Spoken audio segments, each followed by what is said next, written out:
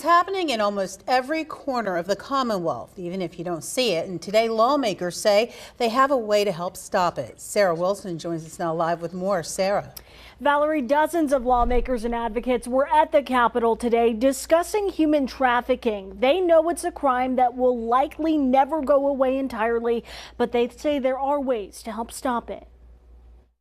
It's one of the largest and fastest growing criminal industries in the world, and it's happening right now. Not only is it happening today, but it is incredibly prevalent in our state and here in our local communities. Human trafficking, Pennsylvania is no stranger to it. We are a pass-through to millions and millions of people. We have roads that travel everywhere up and down the East Coast, and Pennsylvania, unfortunately, is a hub. Just last month in Cumberland County, 15 men were arrested as part of a human trafficking sting operation targeting hotels and massage parlors. Many of the women, of course, were very shaken in that process. Jordan Pine is with Greenlight Operation, which works to end human trafficking. She assisted with that sting operation.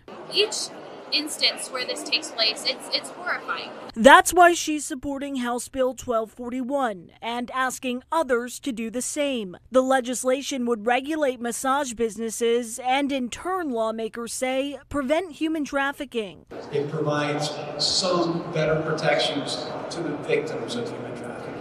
It also requires massage parlors to be licensed and registered and allows law enforcement the right to inspect the facility at any time. We know we can do better to protect victims, and we need to arm them with the tools to take down their traffickers. That starts with this. If you see something, say something. Every person has the possibility of making a difference.